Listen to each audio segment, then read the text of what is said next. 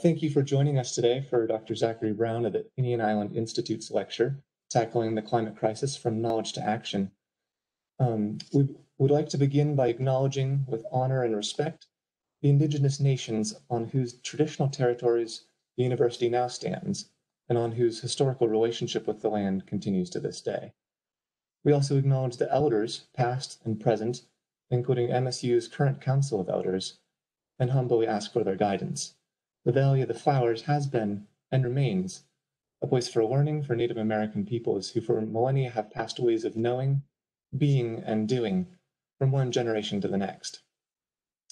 While land acknowledgement is not enough, it is an important social justice and decolonial practice that promotes Indigenous visibility and is a reminder that we are on settled Indigenous land. And I'd like to introduce our speaker tonight, Dr. Zachary Brown. As a climate scientist, educator, and activist, Zach Brown has been deep in the climate trenches for over a decade. He's the director of the Inian Islands Institute, a nonprofit education center that deepens students' connection with the natural world. He lives in Alaska and loves to hunt, fish, and garden with his wife Laura, and his dog Aayla. Welcome, Zach. I'm going to turn it over to you, and we're so excited to hear what you have for us tonight. Okay, thank you so much. Atticus, can you hear me okay? That doesn't sound good. We okay, Atticus, on the sound? I believe so, yes. Yeah, I can hear you, and I've muted everyone else. I think we're all good. Great. That echo might have just been somebody needing to mute. Anyway, well, I hope y'all are happy and healthy back at school with all this.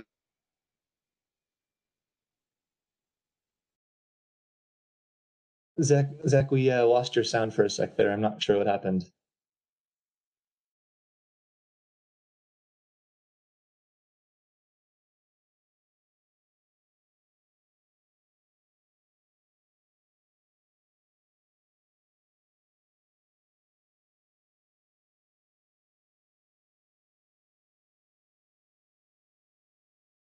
First of all, it's so unfair for us to even be here talking about this, for this work to be put on your generation's shoulders. The last couple of generations, including mine, have really failed you. You're just now coming of age, and the world is on fire. You know, we face these interlocking crises, and they're all on display every time you open the news or look out your window. But no other crisis comes even anywhere close to the magnitude of the climate crisis. And that's because climate intersects with all these other crises, from coronavirus to armed conflict, immigration and refugees, extreme inequality, race, gender, air and water quality, public health. It takes all of these challenges and injustices and makes them worse. This is why the climate movement has stopped talking about protecting polar bears and reframed the issue as climate justice, because this connects the dots between climate and all these other social justice issues we face. So what I hope to do today is to help you connect the dots and to help you think bigger about how much power you have to make change. So I'd much rather be giving this presentation in person, of course, and to see your faces and to shake hands and hear about your experience with climate change. I'm much more animated in person than sitting on my couch at home, but you'll just have to do with my voice. And, you know, there are certain advantages. I'm sitting on my couch at home. I've got a beer poured, so it's not all bad. And I'm going to share my screen now, and we're going to dig into this. So first I'll just do a little bit of background about myself. Let me share my screen here. Type screen, allow. Okay. All right, Atticus, are we okay? Can you see it? We are looking great. Okay, true nature of the climate crisis. On we go. My my background is in climate science. I spent years working on ice-breaking ships in the Arctic and Antarctic seas. I was super privileged to get to go to the ends of the earth, pretty incredible places. Here I am taking water samples from under the Arctic pack ice, and here in Antarctica, chilling with penguins between drilling ice cores. But after enough time passed and emissions just kept growing and the climate just kept warming, I started to feel like I wasn't doing enough, like my science was really not making much of a difference. And so I turned more towards climate education and activism. When I finished my PhD studies, I did this big, crazy trek up the coast. I set off walking from Stanford University in California. This is me just north of the Golden Gate Bridge. And when I got to Washington State, I got in a kayak and I paddled up the Inside Passage. The whole thing took me about 4 months to go 2,300 miles. And my goal was to start a school up here in Alaska, a field school called Inian Islands Institute, where we teach about climate change. This is a student group on top of the island. That's how I connected with Atticus in the first place. The expedition ships his dad works on come and visit Inian Islands Institute. Who knows, maybe one of you will come do a course or an internship up here sometime. So in these various roles, I've taken a pretty deep dive into the climate crisis. And the first thing that I can say about it is thank you for being here, for taking time out to join me, to hear about it. We need all hands on deck right now. The hour is very late. As Greta Thunberg puts it, our house is on fire. So this is where we're going today. Why aren't we changing? We're going to go to a pretty deep and dark place today. I'm not going to sugarcoat it for you because I believe that before we can make change, we have to understand the true nature of the crisis. And if you stick with me, out of that deep, dark place, we're going to emerge back up into the light, like a seed that got buried. So if you're ready, let's dig into it. Let's start with what climate change is not. The climate crisis is not a scientific problem. Take it from me as a climate scientist, we're not stuck in inaction because we don't know enough. We know plenty. It's not a scientific problem in its basis, its physical basis. That won't be a surprise to any of you. The physics behind the greenhouse effect and climate change has been understood since the time of the US Civil War. That's when scientists first examined the absorption spectrum of CO2 and the other gases of the atmosphere and realized that CO2 absorbs radiation at the same wavelengths as the Earth emits it, thus trapping its heat. By the 1890s, Svante Arrhenius, the Swedish chemist, had advanced a full-fledged theory of global warming. He predicted that the burning of coal would eventually warm the Earth. So the fact that CO2 is a triatomic molecule that absorbs infrared radiation that the Earth emits. It has nothing to do with politics, nothing to do with economics, nothing to do with religion or belief. It's just a fact. And we've known about it for 150 years. There's nothing new in this science. Climate change is also not a scientific problem in its solutions, which may come as a bit more of a surprise. What I'm showing here is from Bloomberg New Energy Finance, showing the price of solar panels in orange and global solar installations in blue. So you can see the exponential decline in price and the exponential increase in solar capacity. I just wish I had an updated version because this only goes through 2015, and that's 5 years ago, which is a lifetime as fast as things are moving in the renewable energy world. So a couple years ago, Bill Gates, one of the world's richest men, decided he was going to turn some of his philanthropy toward the climate crisis. And he came out and he said, we need an energy miracle to fix the climate crisis. And people from the climate movement who've actually been paying attention, who've actually been following what renewable energy engineers have done, slapped their foreheads and said, no, we don't need an energy miracle. That makes it sound like at the moment we have no choice but fossil fuels, which is complete BS. So Michael Liebrich, the CEO of Bloomberg New Energy Finance and a global renewable energy expert, responded, Are you kidding? The price of solar power has come down 150 times in a quarter century, and deployment has gone up by 115,000 times. How much more miracle-y do you need your miracles to be? This is our miracle.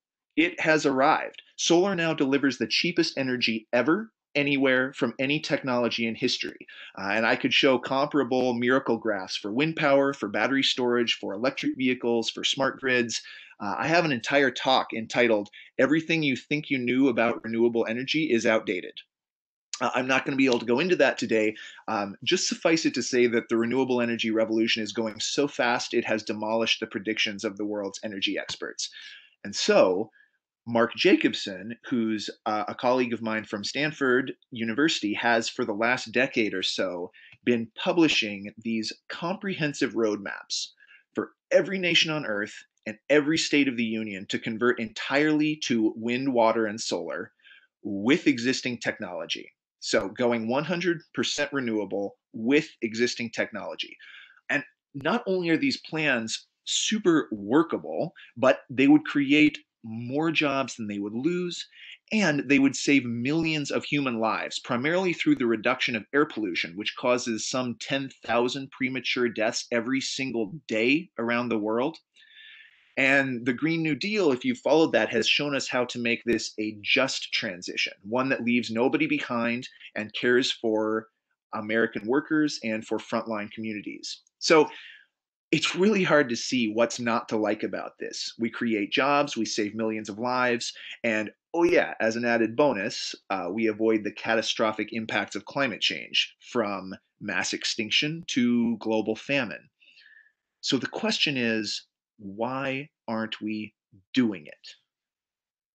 To understand that, we can turn to the work of Bill McKibben. McKibben is one of our great climate leaders. He's a professor at Middlebury College, and in 2012, he published a sobering article in Rolling Stone, which I consider the most important climate change article ever written. This was the cover photo of that issue of Rolling Stone. Justin Bieber, hot, ready, legal. But if you look in the top right is an article called The Terrifying New Math of Climate Change. And in it, McKibben lays out three numbers that really clearly show the true nature of the climate crisis. So I hope you'll really focus in and come with me now, because this is just the core of the crisis that we face. The first number, 2 degrees Celsius. This comes from the Copenhagen climate talks in 2009. This is the ceiling for global temperature rise relative to pre-industrial temperatures. In other words, this is how much we can warm the planet before catastrophe really hits.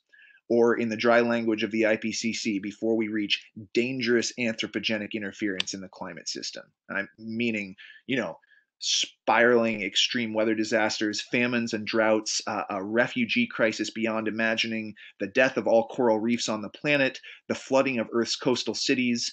These are the things that happen when we hit that 2 degrees C threshold. To put this in context, does anybody know how much we've warmed the planet so far? It's just about 1.1 degrees Celsius so far. But it's important to understand that even if we stopped emitting today, the planet would continue to warm to about 1.5 degrees Celsius, about 1.5. There's a lot of lag time built into something as massive and as complex as the global climate system. So we've already locked in 1.5 degrees, and our limit is 2 degrees. Second number, 565 gigatons. This is the amount of additional carbon we can emit from here onward and still stay below the 2 degree threshold. That is, this is our carbon quota before disaster hits. Very roughly, if we burn less than this, we're okay. If we burn more than this, we're screwed. Now, each year, humanity emits around 35 gigatons of carbon into the atmosphere. What the hell is a gigaton? It's a billion metric tons.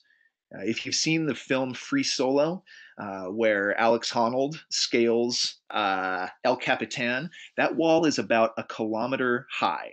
If you were to take that height and make it into a cube, a 1 kilometer cube, and fill that with water, it would weigh a gigaton.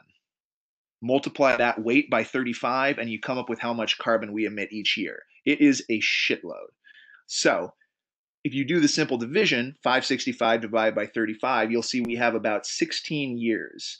So that by the time today's kindergartners are graduating from high school, we will have surpassed our quota of carbon we can safely emit. Except that this article was written 8 years ago.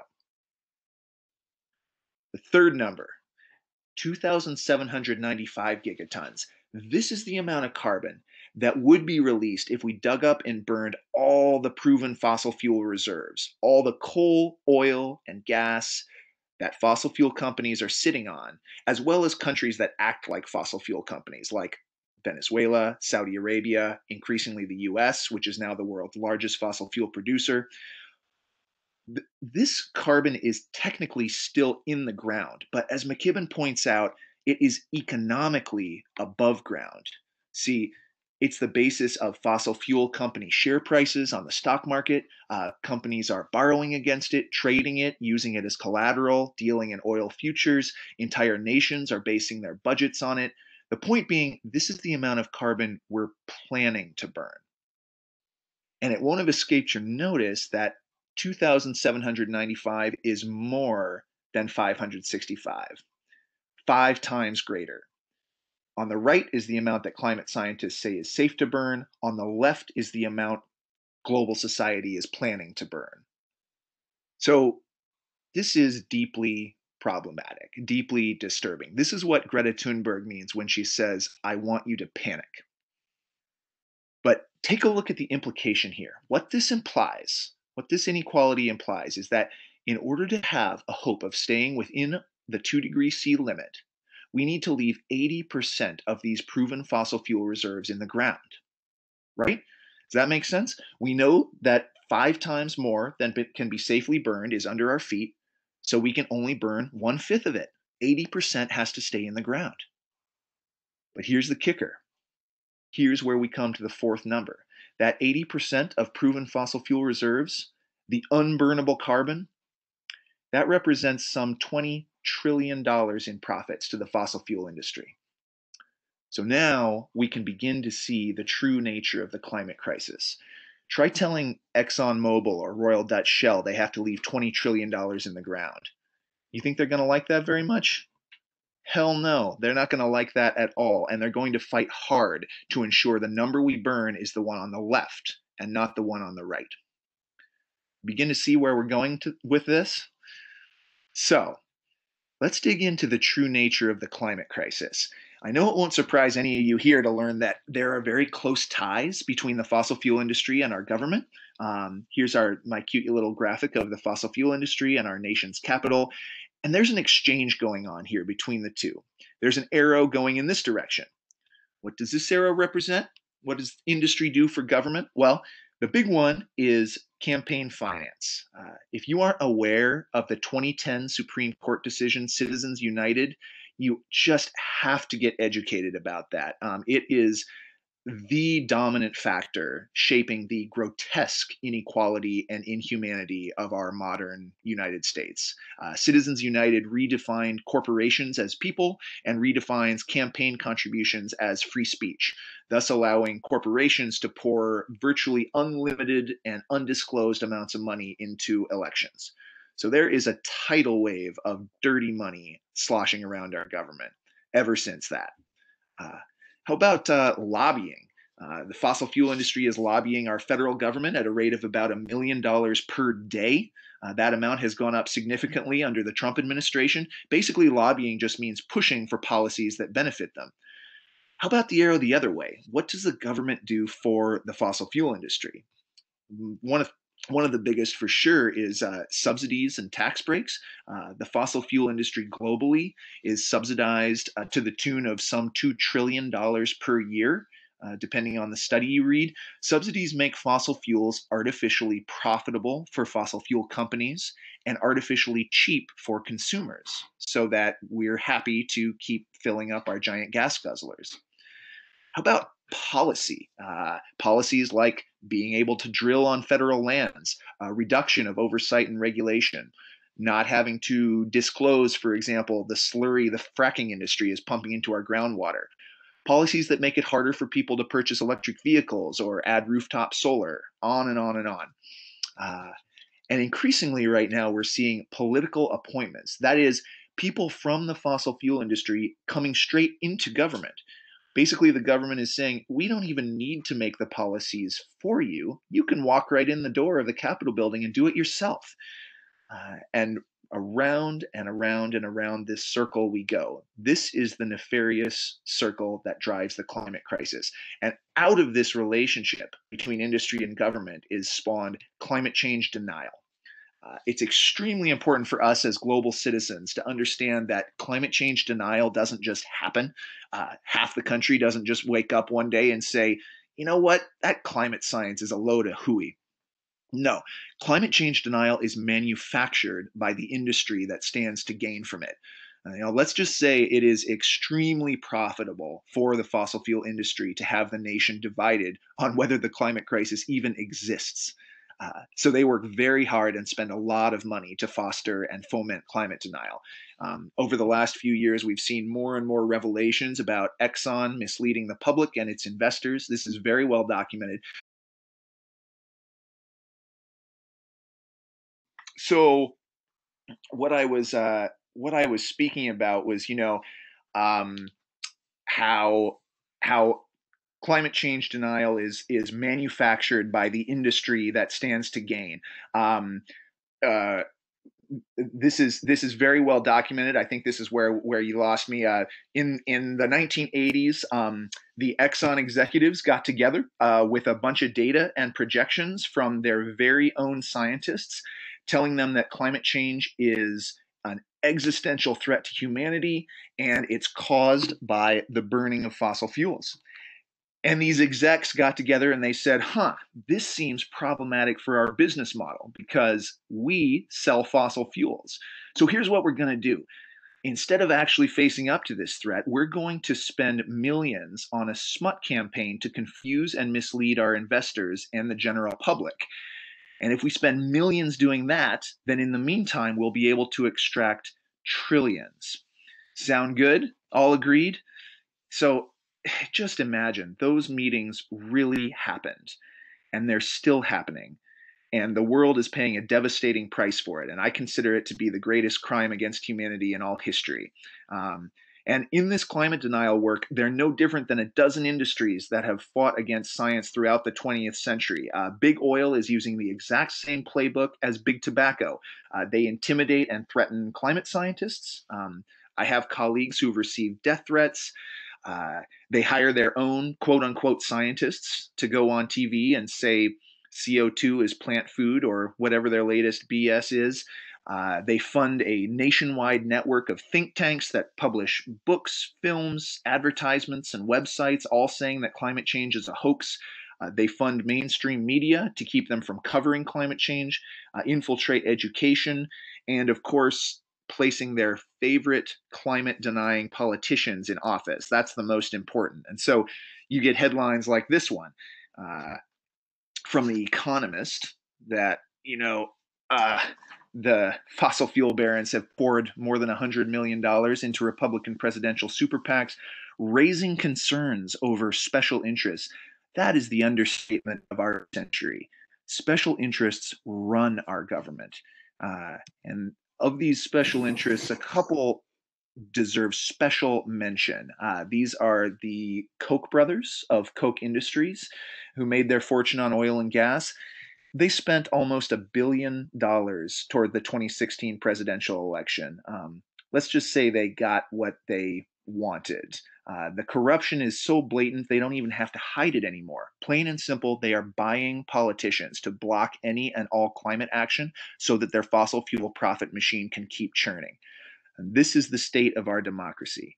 I remember going to see Al Gore speak at Stanford University. I was fresh off a hernia surgery, so I limped in there, but I wasn't going to miss Al Gore. He was a powerful speaker, and he said, I'll never forget it, he said, we can't solve the climate crisis until we solve the democracy crisis. And we have one. We do not live in a democracy in this country. We live in an oligarchy where the wealthiest industries control our government. The climate crisis and the democracy crisis are one and the same. So let's get a little political and look at some of the actors in our democracy crisis, which drives the climate crisis. Scott Pruitt, his campaigns for Oklahoma Attorney General were generously sponsored by the fossil fuel industry. He spent his time at the EPA dismembering the agency, especially anything to do with regulating fossil fuels or carbon emissions. But with all the chaos in this administration, he's out and he's been replaced by a former coal lobbyist, Andrew Wheeler. How about Rex Tillerson? Our Secretary of State came straight from the CEO post of Exxon, where he mocked renewable energy to his shareholders, saying Exxon doesn't invest there because we choose not to lose money on purpose. Whose interest do you think he was advancing in his post as America's most powerful diplomat? The voters? I have my doubts. Tillerson is out too. Incredibly, our new Secretary of State is maybe the only person on earth even more corrupted by the fossil fuel industry than the CEO of ExxonMobil. Mike Pompeo is the largest recipient of Koch brothers money of any federal politician. How about the biggest name of them all, the vice president? Actually, you don't hear much about Mike Pence, and he likes it that way, but he has quietly become one of the most influential people in the administration, and he is one of the closest politicians alive to the Koch brothers. As Jane Mayer lays out in the New Yorker article cited here, titled The Danger of President Pence, he has carefully cultivated the Koch brothers' relationship by, among other things, helping boost their no climate tax pledge, which has now been signed by over 150 members of Congress, basically pledging to take no climate action ever. Pence is the Koch brothers guy. He, not Trump, is responsible for all the appointments of the fossil fuel stooges above. Not very Christian behavior from a man who's born again. And what I've listed is just a taste of how stacked our government is with fossil fuel goons. By the way, do you notice any other similarities between all these people other than their fossil fuel ties? They're all white men. The links between climate justice and social justice become manifest. The point is there's no longer any clear line separating the fossil fuel industry from our government. And it's important not to see this as a temporary result of the current administration. The power of the fossil fuel industry and government has been going on for decades. It's just the Trump administration has taken it to an almost unbelievable extreme. And there's a word for this blurring of lines between industry and government, and that word is corruption. And what's the result of all this corruption? Well, government policy that favors fossil fuel interests, rolling back auto emission standards. Turns out, not surprisingly, this auto emissions rollback was not primarily pushed by the auto industry, but by the oil industry, because they don't like it when cars get better gas mileage, cuts into their oil profits. The Clean Power Plan, rolling back the Clean Power Plan, which would have cleaned up our energy grid. Undoing the methane emission rule for fossil fuel extraction. These are the three signature climate efforts of the Obama administration: auto emission standards, the Clean Power Plan, and methane regulations. 1, 2, 3, gone, just like that. Poof. But the Trump administration didn't stop there, not even close. Opening nearly all offshore waters to drilling, opening the Alaska Wildlife Refuge to drilling, shrinking national monuments to boost drilling and mining. That's never been done in history. Reopening federal coal mining, and most notoriously withdrawing from the Paris Climate Accord, which signed in December 2015, was a historic achievement, bringing together almost every nation on Earth with the goal of aggressively decarbonizing the global economy. At that time, there were two nations that didn't sign: Syria, which was in the midst of a brutal civil war, partly caused by climate change, by the way, so we'll give them a pass. Those delegates had some other things on their mind. And the other nation that didn't sign was Nicaragua, who didn't sign as a form of protest because they said the Paris Climate Accord doesn't go far enough. It's not aggressive enough in reducing emissions. Well, since that time, Syria and Nicaragua have both signed and the US has pulled out, making the United States the only nation on Earth not committed to a global pact to reduce emissions. Are you following me on this stuff? Does this all make you as furious as it makes me? This is when I wish we were in person so that we could commiserate. When it comes to the corruption that drives the climate crisis, you don't have to take my word for it. This is very well documented by some of our most respected investigative journalists. I'm bemused looking at this set of books and seeing that almost all the authors are women. It's a real contrast to the old white men we've just surveyed. I think it suggests a common sense change to our global leadership. But first, a little more motivational material. The examples go on and on. We'll pull the plug on electric cars. Rooftop solar dims under pressure from utility lobbyists. At least this one has a good title. The Koch brothers are still trying to break wind. A Coke-fueled attack on electric buses picks up speed. We can't even get electric buses in this nation without the fossil fuel industry coming in and blocking it. And how the Koch brothers are killing public transit projects around the country. And it's not limited to the U.S. either. Gas companies spend 104 million euros lobbying to ensure Europe remains locked into fossil fuels. Exxon misled the public, we know that, but Shell also knew. Shell also misled the public.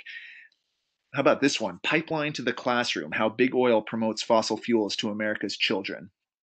So, oh yeah, and of course, the corruption is vividly on display during coronavirus time. The Republican majority in the U.S. Senate and the presidency are pushing gigantic fossil fuel bailouts. They won't help nurses or teachers or postal workers, but they'll marshal billions to bail out the fossil fuel industry. Ramming through the construction of the Keystone XL pipeline, perhaps the most hated and fiercely fought fossil fuel development project on Earth, because right now protesters can't gather to stop the bulldozers. It is sick. It's just sick. It's not just economic corruption or political corruption. It's moral and spiritual corruption. So I told you I wasn't going to sugarcoat it. This is why I'm sitting here and telling you that the fossil fuel industry is the enemy in the climate change fight. Their business model is based on burning 5 times as much carbon as the atmosphere can safely absorb. And I hope I've convinced you in this last bundle of slides that they have no intention of changing that business model. Therefore, we can safely say there's no solution that does not involve taking them out of power. So one of the first questions that comes to our mind, though, when we see a statement like this is, well, wait a minute, we all use fossil fuels. Most of us have cars, we fly on planes, we eat food that was shipped up from warmer climates. Therefore, we're all complicit in climate change. How can you rail against fossil fuels when you use fossil fuels? And this is a very natural response for us to have, and it's an extremely important point. So we're going to dig into this. Personal responsibility and personal action are very important. I think about carbon with every decision I make. But as my dear friend Hank reminds me, when Abraham Lincoln issued the Emancipation Proclamation, he was wearing a cotton shirt, and that cotton was picked by slaves. Point being, just because you are embedded within an unjust system, that doesn't mean you can't advocate for its change, advocate for changing it.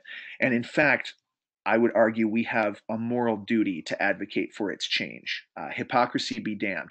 The easy way out of your responsibility is to smear somebody else as a hypocrite. The hard work is to go out and change the system.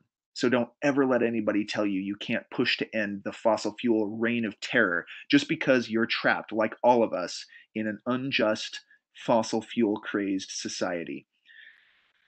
Moreover, we have to keep personal action and personal responsibility in context. Remember that we all live within a system that the fossil fuel industry largely built, that they continue to make monstrous profit from, and that they're doing everything in their considerable economic and political power to maintain the status quo, to stop any change from happening. These corporations will not stop. Leaving $20 trillion in profits in the ground is impossible. It doesn't matter how much personal action we take. It doesn't matter how dire the warnings from scientists or the screams of protesters trying to protect their land. The industry will sacrifice the habitability of the entire planet for everyone on Earth and all future generations. They will watch the world burn before they give up their profits. That is the true nature of the climate crisis. And the proof of that is all around us right now. The scientific warnings are at fever pitch. The climate movement is stronger than it's ever been. And our nation is racked by one unnatural disaster after the other, costing us billions of dollars every year. But these corporations are moving in precisely the opposite direction, towards more dirty, unsafe, extreme fuels, extreme extraction. We're talking about deep ocean drilling, Arctic drilling, mountaintop removal, coal mining, hydraulic fracturing, aka fracking, and most infamously, the Alberta tar sands, which I'm showing here. Just look at this flayed landscape. So it bears repeating. In the climate change battle, fossil fuel corporations are the enemy. We need to turn the blame frame around. Self-blame is paralyzing. When we see ourselves as the ones to blame for causing global warming, what are we supposed to do about it? It causes us to live in despair. It causes us to shrink. Over the next few slides, I hope to dismantle the myth of individual responsibility for the climate crisis. There was a very important paper that came out in Science a few years ago by Elise Aayla and her colleagues. They're environmental psychologists, which I think is really cool. What they imagined was an individual person who's looking to do their part to help change the world. Because it's more interesting and fun to be specific rather than general, I'm going to pick on Ari Romberg, who some of you are going to know from the Honors College. And let's say Ari likes to reduce his carbon footprint by riding his bike wherever he goes. That's what he told me. So Aayla and colleagues defined these various spheres of influence a person like Ari can have. The first is the private and personal. This is the classic reduce, reuse, recycle level of action. For Ari, it means for Ari, it means riding their bike around, riding to class, and that's great. But maybe Ari wants to think a little bit bigger. He might look to the next circle and encourage his friends and neighbors to ride their bikes too. He'll help his neighborhood build a bike shed. But that might not be enough. He might move to the next level and actually start a community organization dedicated to bicycles. They start a co-op to fix up and distribute old bikes and provide education and training and helmets. And if that wasn't enough, now Ari decides to run for state Congress in Montana on the bicycle platform. And when he wins, he's going to introduce legislation that everyone in Montana has to ride bikes. Cars are outlawed. It becomes the law of the land. And eventually, after Ari does enough work and spreads the bicycle gospel, we reach the biggest sphere of influence, which is cultural. This is when we don't need a law on the books to force us to ride our bikes because, of course, we're going to ride bikes. That's our culture. Our founding myth is about bikes. If you don't ride a bike, you're not part of our tribe and you can leave. We're bike people. That's when the cultural shift happens. But the most revealing thing about this diagram, this paper, is that they put an axis on it. Notice that the axis goes from the smallest to largest impact. And what it shows is that personal action is the smallest level of impact we can have. If we want to fix climate change, personal action cannot be all that we aspire to. This is a global, systemic problem that requires global, systemic solutions. Think about what we've seen so far. Do you think fossil fuel executives are operating on the private and personal level? Do you think they're getting into their boardrooms and saying, okay, boys, here's our strategy for growing the industry and making profits. We're going to use a little bit more fossil fuels as individuals. We're going to drive more and fly more and bicycle less. And that's going to increase demand for fossil fuels just a little bit, and that's going to make our companies more profitable. You think that's how they're operating?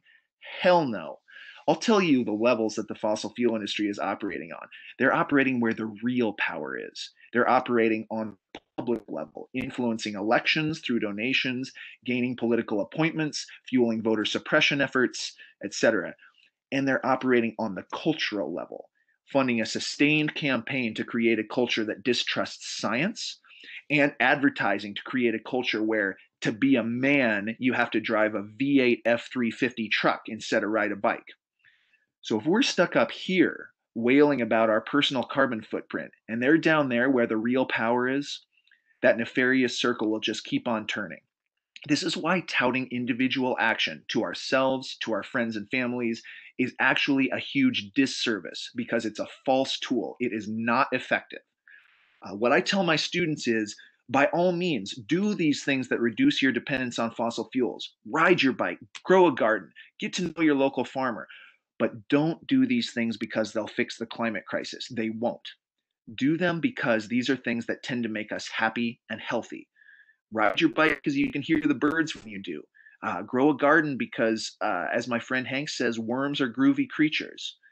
Then go out and fix the climate crisis through collective action that's actually effective. You know, this is what the fossil fuel industry wants us to believe, that it's our fault and that the only way to solve things is to change ourselves. Because as long as we believe that, we'll stay here, up here on this ineffective level, trying to change as individuals without changing the system. And they can keep right on drilling. And I'm not just speculating that that's what the fossil fuel industry wants us to believe. They've spent millions to convince us to blame ourselves. This academic piece details how the whole concept of a carbon footprint is a fossil fuel industry invention. It was conjured up by BP in 2005 in a $100 million ad campaign. Here's what that ad campaign looked like. Look how they shift the blame. They're talking about your mark on the world, CO2 emitted due to your daily activities. And meanwhile, they're calling themselves Beyond Petroleum, even as they continue to lobby the government and fight tooth and nail against any policies to reduce the systemic addiction to fossil fuels. And look how they end. It's a start. They know it's only a start. They know that if we buy into this, it will make us totally ineffective at solving this crisis. This is where it is. I work in the environmental movement. I don't care if you recycle. Mary Heglar is one of our greatest environmental writers, a badass young woman of color. She's right. Check it out. This is the best proof to date that personal action simply doesn't work. Look at this headline. Because of the pandemic, greenhouse gas emissions could fall as much as 8%. That would be the biggest year-to-year drop ever, and the media went nuts about how historic this is. But that's not the real story. The real story is, why is the drop so small? Our world is totally transformed by the pandemic, isn't it? You know, around the world, we've been dropping our personal carbon footprints like crazy. We're not getting on planes, we're not getting in cars, we're not getting on cruise ships, and yet the projected drop is only 8%. The real story of coronavirus and climate change is the severe limitations to personal action.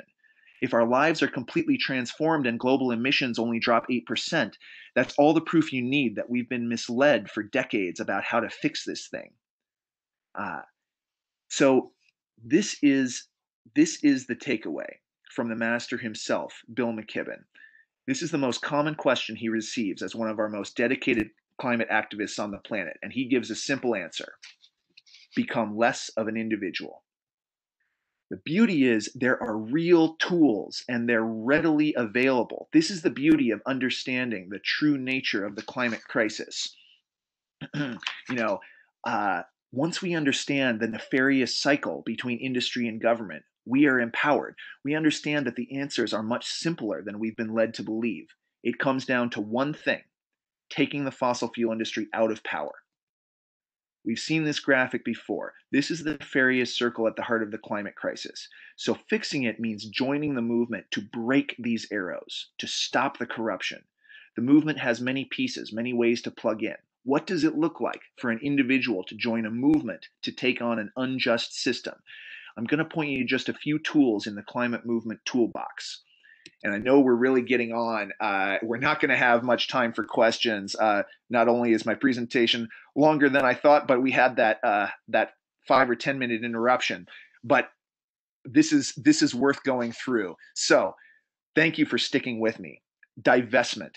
This is possibly the best place for young people, especially students, to plug into the movement.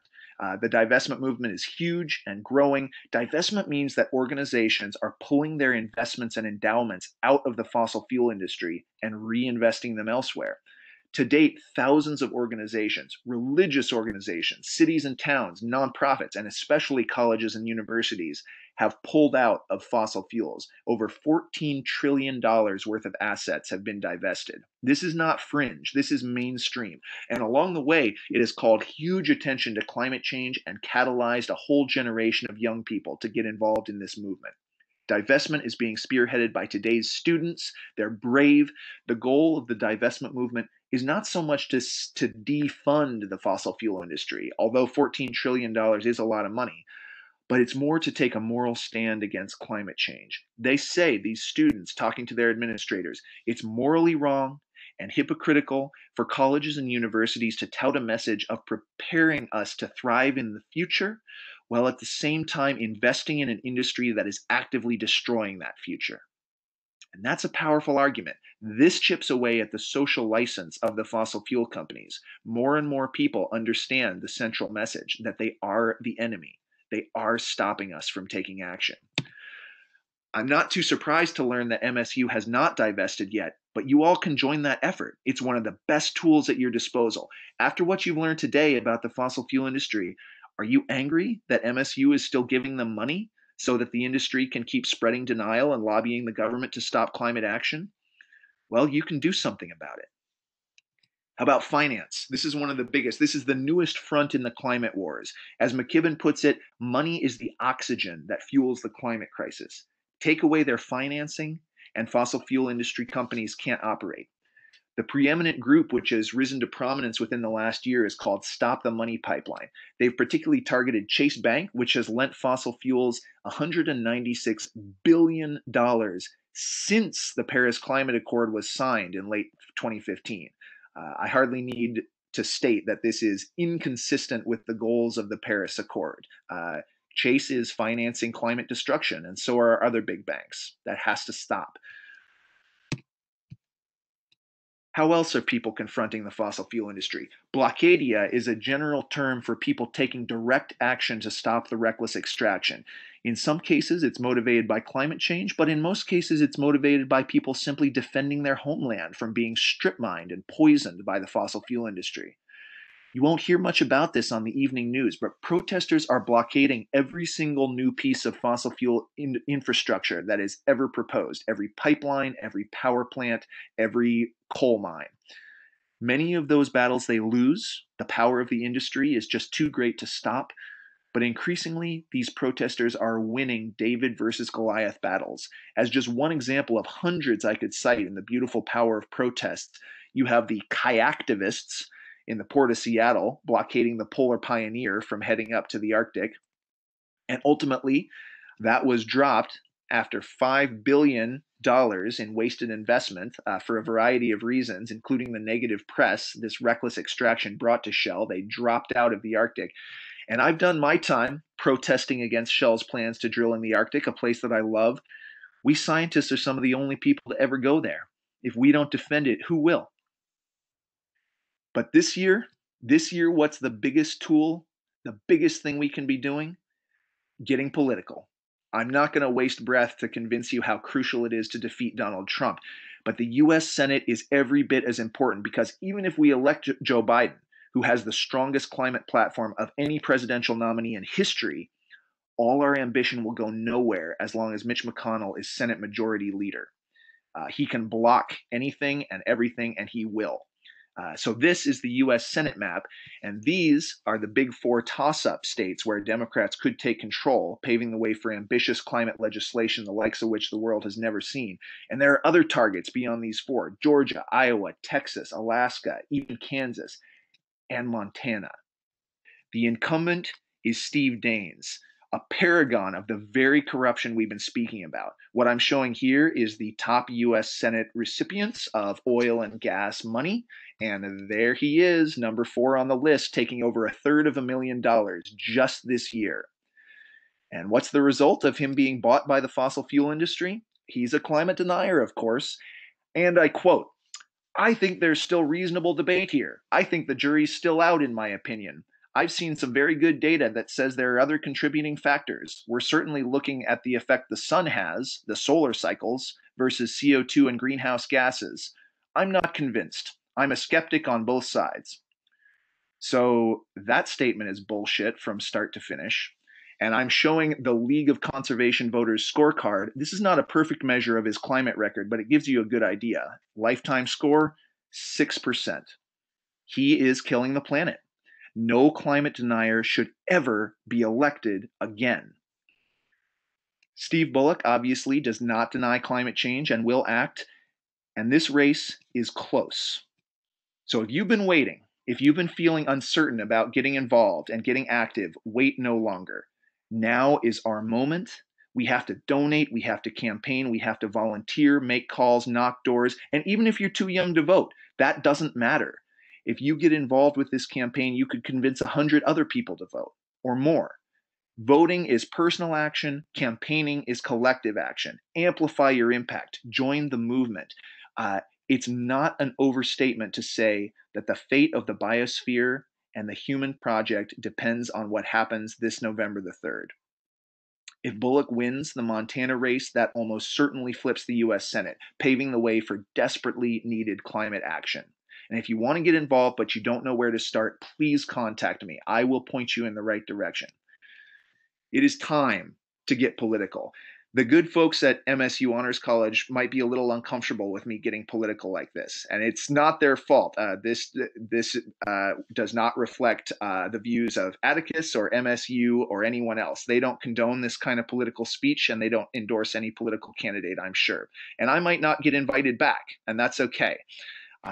But I won't sit here and watch one political party block climate action for 3 decades and pretend this is not a political problem. It is. That's exactly what it is. And I won't sit here and deprive you of the actual tools that can turn things around and preserve a habitable planet. I'm not going to sit here and ask you to change your light bulbs.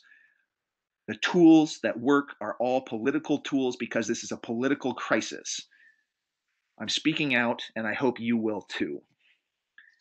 Now, this is about the urgent, literally life or death need to elect leaders who are not corrupted and who will act. The election is 42 days away. If January comes and Trump is still in the White House and Republicans still hold a majority in the Senate and our world plunges into climate chaos, I want to be able to look in the mirror and say I did everything I could. I want you to be able to say that too. It truly is now or never for the climate crisis. So it's 6:58. I have 1 or 2 more stories that I could tell that would last about another 5 to 8 minutes, but I'm gonna pause right here. Atticus, what do you think? Where are we at? Should I go a little farther? Should we stop here and have time for a couple questions? Is it time for us to completely sign off? I think we should respect people's need to do homework and stuff like that. I think maybe we could take a couple questions. Although I'm seeing in the chat people are saying keep going, so I don't know. Let's go for it. Yeah. Let's give it another Well, 5 or 10 minutes. That sounds good. What obviously, if you need to sign off in order to do homework or you have other commitments, then I will see you again, I hope.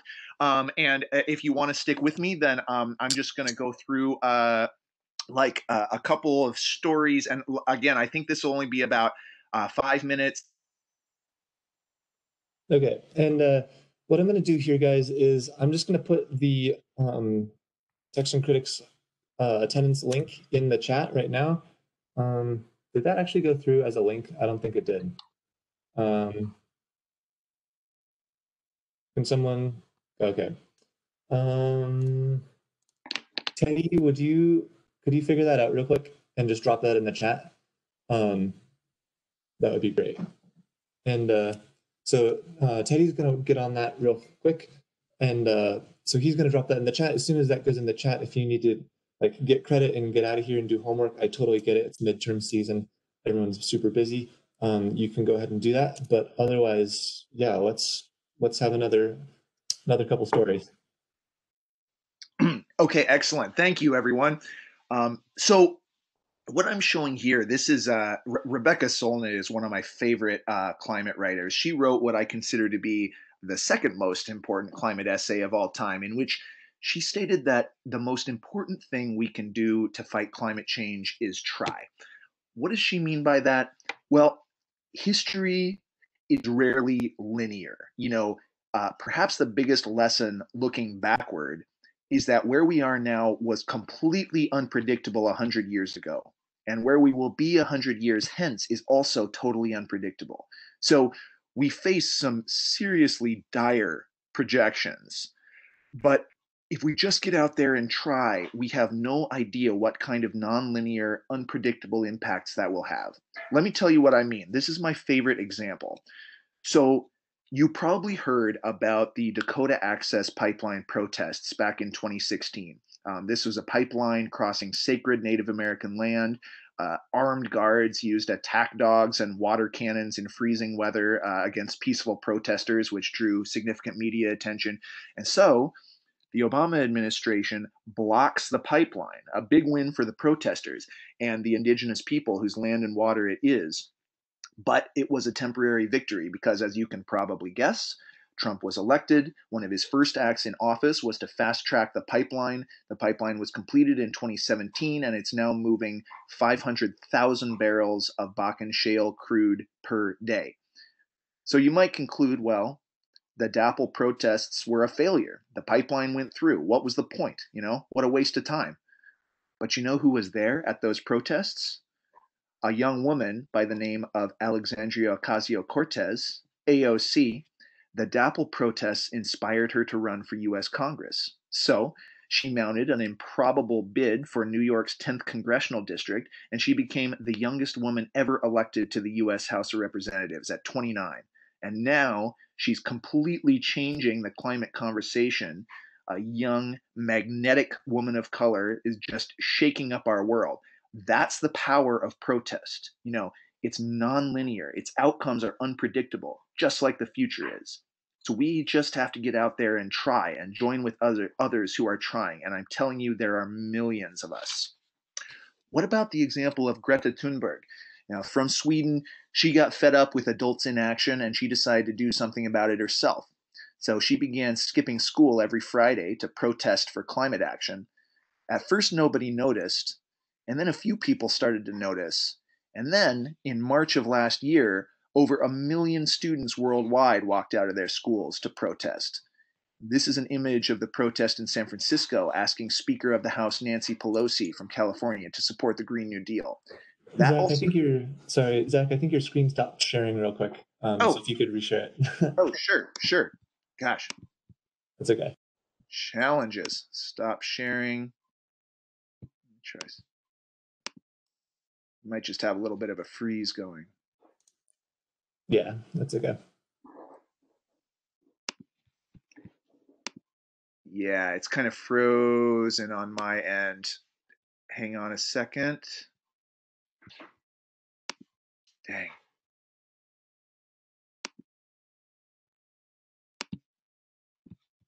What do you see, Atticus? We're just back to the giant grid of everyone's empty screens. Huh.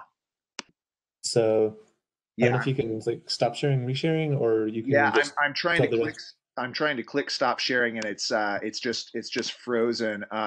Gosh, I hesitate to close out of the whole thing again. I really don't have many more images. If you can hear me okay, then I think we're okay. I'll just speak a few more words and we'll call it good.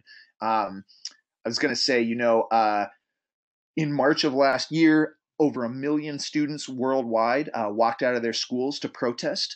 I was showing an image of the protest in San Francisco asking Speaker of the House Nancy Pelosi from California to support the Green New Deal. That million student march all started with one 16-year-old girl standing up for her rights, speaking truth to power. And then she was nominated for the Nobel Peace Prize. That is the power that you have, that every individual has. What will you do with it? So, coming back to where we began with the true nature of the climate crisis, just to sum things up, they'll tell you that climate change doesn't exist. They'll tell you we can't do anything about it. They'll tell you we're waiting on a technological miracle. They'll tell you that solving climate change would wreck the economy. They'll tell you we're too greedy and selfish to change our ways. None of this is true. The truth is that a very wealthy, very powerful minority is extremely threatened by action on climate change because it means leaving $20 trillion in the ground. They won't do it willingly. They'll fight us at every turn. It's up to us to take them out of power. That's it. Thank you, everyone. Thank you, Zach. That was an amazing talk. I think since the link's already in the chat, you guys are free to go if you want. We have a couple questions that I think would be worth going through, and I think everyone would love to hear your responses to. The Let's first do one it. was from way back in the beginning, is from Ellen Brooks. Here it is. As a senior in engineering looking towards technical science jobs, what's the best way to find careers and look and ways to help in the professional world? What's the best way to find beneficial work in the climate crisis? That is a great question. You know, I have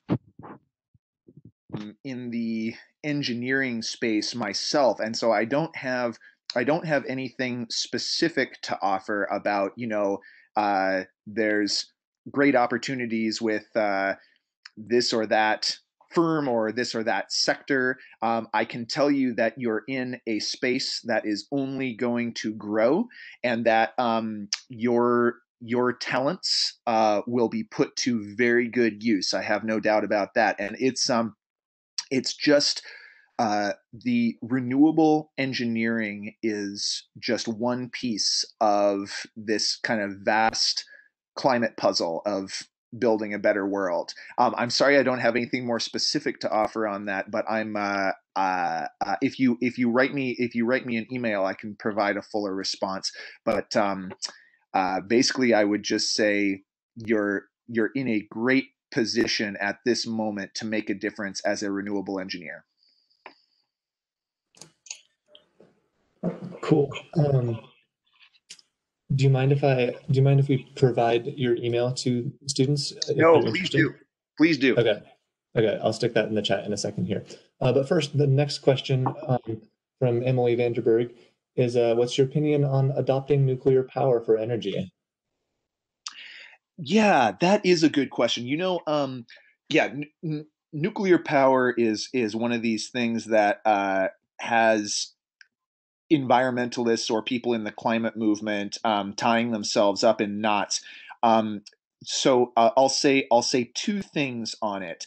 One, if you remember back in back towards the beginning when I was speaking about Mark Jacobson's climate plans, I mentioned that fossil fuels kill around 10,000 people per day.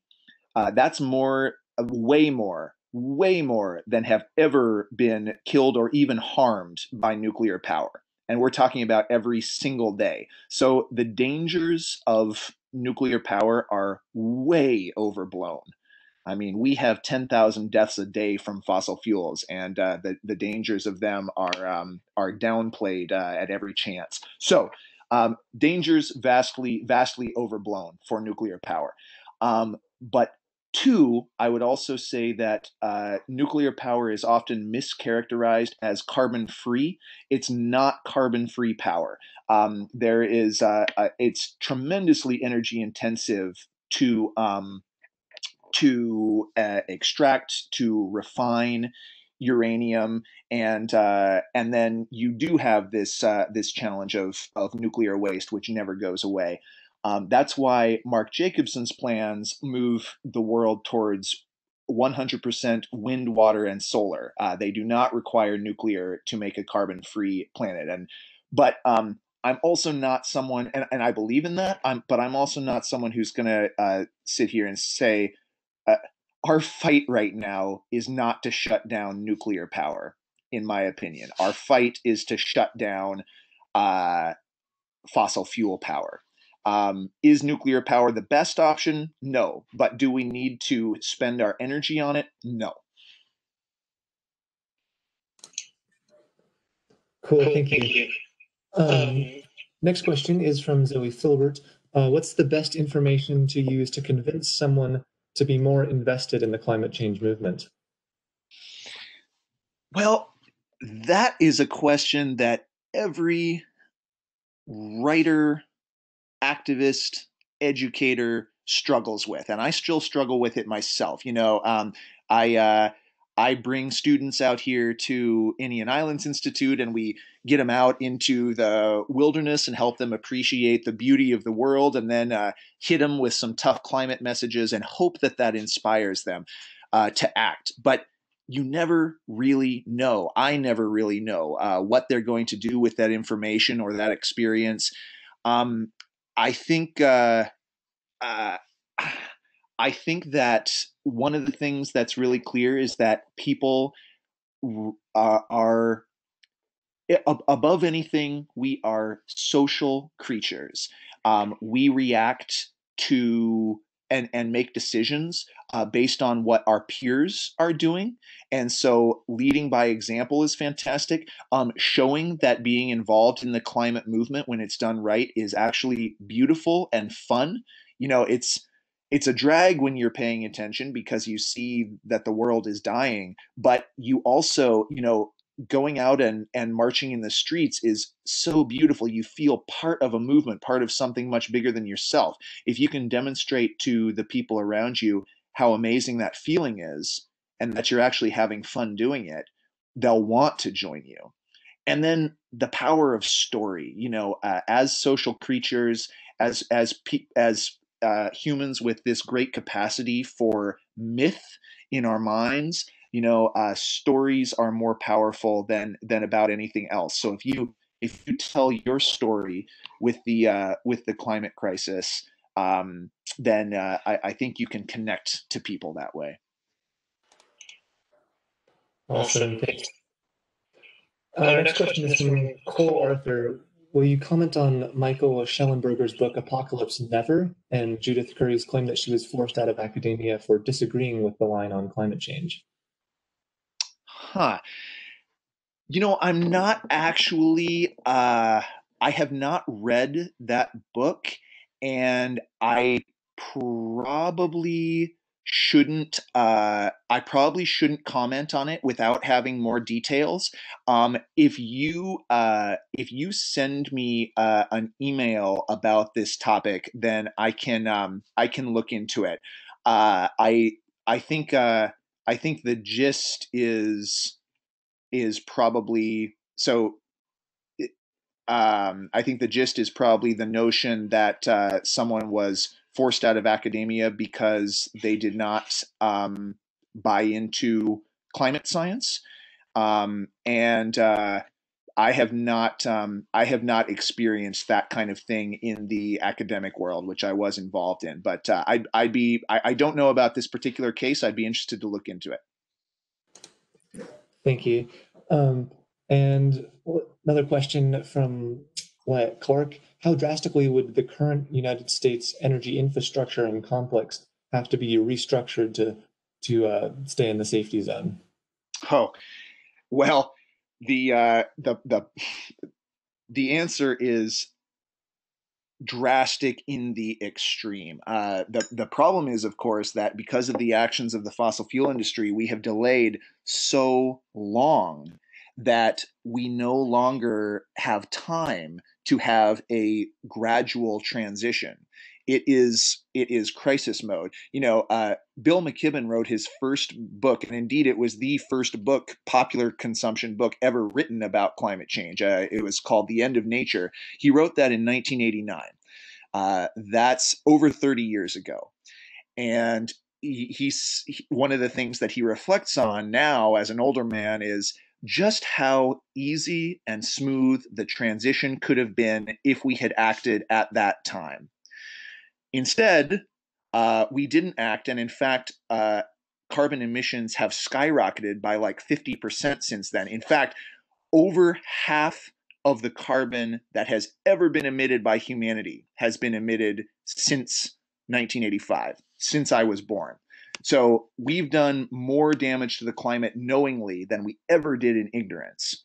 And because of that, all that delay and all of that carbon that we've pumped into the atmosphere through manufactured denial, through lobbying to stop government action, and all the nefarious work that I've just detailed, we are at the very edge of the cliff. You remember how I said that the coronavirus pandemic caused a is projected to cause something like an 8% drop in emissions this year as compared to 2019. Well, think of all that upheaval. That's about the amount that we'd have to drop carbon emissions every year in order to stay within the 2 degree C window, because we are so close to the edge of our carbon quota. We've burned so much. So the revamping of infrastructure is absolutely drastic. I recommend for you a brand new book that's just come out called "Winning the Green New Deal: Why We Must, How We Can." This is edited by the leaders of the Sunrise Movement, and it basically shows just how drastic the changes would have to be in order to meet our timeline and meet our 2 degree C window. But it also shows how doable those are and how you get there. You know, it's like World War II, when every factory and every home was contributing to the war effort and everything was shifted in that direction. That's the kind of scale of mobilization that we're talking about. Cool. Another question from Bailey Cervalis. How would a potential conservative judge filling the Supreme Court vacancy impact environmental regulation in the future of climate action? Thank you for that question. Yeah, very timely. A hardcore conservative 6-3 majority on the court would be devastating for climate action, because you know, I talked about how electing Joe Biden is not enough. We have to flip the Senate too. Well, if you flip the Senate and you elect Joe Biden, now you have the opportunity to move forward meaningful climate legislation like we've never had in the history of this country. Because of the power of the fossil fuel industry, we can have meaningful climate legislation on the scale and ambition that's needed. But you can bet your bottom dollar that Republicans and conservative-leaning groups will go to court over all of that, and a conservative majority will be able to strike down those climate legislation, calling it unconstitutional, whether that's on real or whether it's on dubious legal grounds. And so it's very important to not have a 6-3 conservative majority. Does that mean that if they do it, then Joe Biden and a Democratic Senate should pack the court with more judges? In my opinion, absolutely, because we're talking about the fate of the world. Breaking norms is something that Republicans and the fossil fuel industry have been doing for decades. That's why we are where we are. Legally intervening in the courts in order to protect the fate of the biosphere and human civilization is something I would absolutely do. All right, good. Last couple questions here. One from Jessica Thompson. How much impact would switching to a plant-based diet have on the climate crisis? Yeah, so you remember the spheres of influence and the individual action versus the various forms of collective action that go out in these concentric circles. So among individual actions, I think most analysts would say that the number one personal action that you can take is to switch to a plant-based diet. Industrial meats are just an absolute nightmare for the climate crisis, from the deforestation to the actual impacts of the animals themselves, to all of the fossil fuel infrastructure around them, growing the plants that they use, the refrigeration in stores, everything. industrialized meat is an absolute nightmare for the climate. And so switching to a plant-based diet is one of, if not the most effective individual action that you can take. But don't forget, my whole message here is that individual action is not where it's at. It's movement building. You know, if you are part of a movement and you help grow that movement for millions of people to switch to plant-based diets, and I believe that kind of movement is happening, then that's great. If you do it on your own, it won't make an ounce of difference. Nothing. Zero. So joining the movement is where it's at. And plant-based diets are a part of that movement. And one from William Johns. Are you familiar with HR 763 as lobbied by Citizens Climate Lobby? And if so, do you feel like it goes far enough, or will it be effective?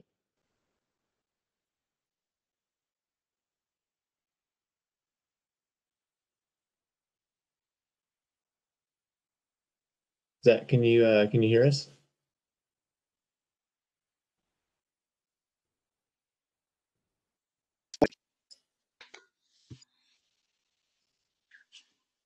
Zach, can you hear us?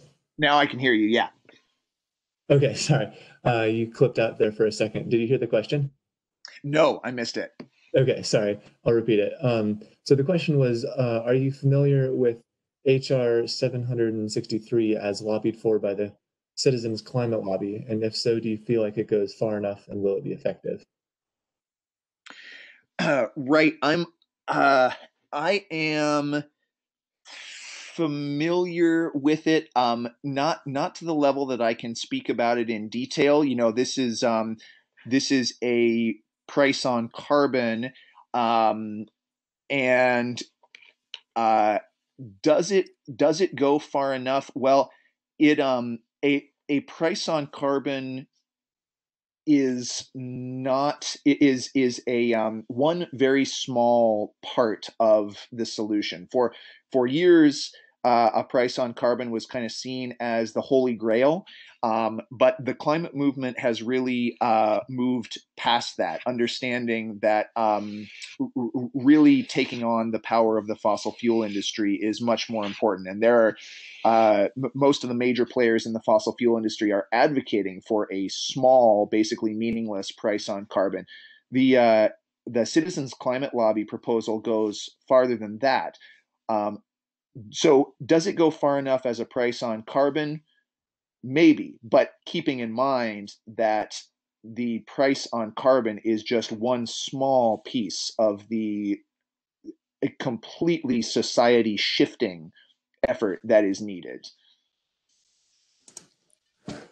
Cool. And I think our last question here is from Ethan Kelly. I've heard that methane gases are much more potent than carbon dioxide in their contributions towards the change in global temperature due to the amount of livestock present in the globe. Obviously, there's work to be done in reducing emissions of both gases, but how impactful are methane emissions on the climate crisis? Yeah, methane emissions are hugely impactful, and you know, yeah, in the short term, they have something like 80 times the global warming potential as carbon dioxide, and so of course there's less methane being emitted than CO2, but methane emissions are really a big part of the challenge when we talk about carbon pollution. You definitely don't get a full sense of the picture unless you include CO2 and methane. The others, like nitrous oxide and CFCs, are pretty small by comparison to CO2 and methane. So what are the biggest sources of methane? Well, you named one, which is livestock. Landfills are a big source. Rice paddies are a big source. But the biggest source now, it's becoming clear, is the hydraulic fracturing industry, the natural gas industry, which natural gas is mainly composed of methane, and methane is released. We now know there's been a number of analyses in recent years.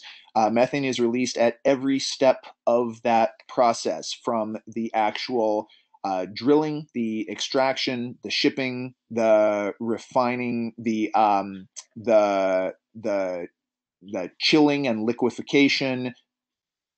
And so there was a few years ago, or let's say going back as much as a decade ago, methane emissions seemed to have stabilized, and then they began to rise very quickly, and it was really unclear where all this methane was coming from. Well, we now know it was coming from the extraction of natural gas. And so this is just one of the reasons why the industry line about natural gas being a bridge fuel, because it's cleaner and is just complete horseshit. One, its global warming potential is, we now know, every bit as bad as coal because of the methane that it releases. And two, the natural gas industry is just as reckless as the oil or coal industry. They don't care about moving us. In fact, they definitely do not want us moving beyond natural gas as a bridge to the future. They're just trying to make money like everybody else. So don't buy anything they say or anyone else says about natural gas being a bridge to the future. Anyone who tells you that the answer to the climate crisis is to burn a new kind of fossil fuel, you can laugh in their face.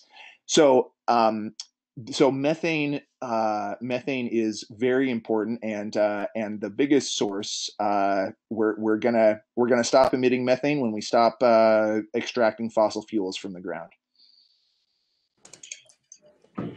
Great. All right, we have one last question that popped up in the chat, and then we should probably let everyone go.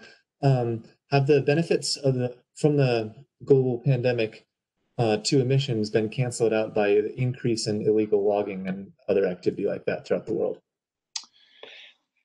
Boy, I don't have any information on that. It's an intriguing question, and yeah, I believe that those sort of a lot of those black market things are going on as as kind of normal society is upended. But I really don't have any information on that. I like the question. Awesome. Well, thank you, Zach, so much. This has been a real treat for all of us. I think we're going to let everybody go at this point. I just wanted to also share with you guys, I think at MSU, if you're interested in more resources on this type of thing, talk to the Honors College. They know everybody on campus in terms of like what they're doing in terms of research or service or other opportunities you could get engaged in. Talk to Dr. Schultz, talk to Dean Lee. Other professors like you could talk to would be people like Dr. LaChapelle. And 2 days away. What would you do if the fate of the world rested on the outcome of an election 42 days away? What would you do? What would you be willing to sacrifice? How much time and energy would you be willing to commit? Now, that's my question for you. That's my challenge for you. And if you don't know how to do it over those next 42 days, then ask me about it. Awesome. Thank you.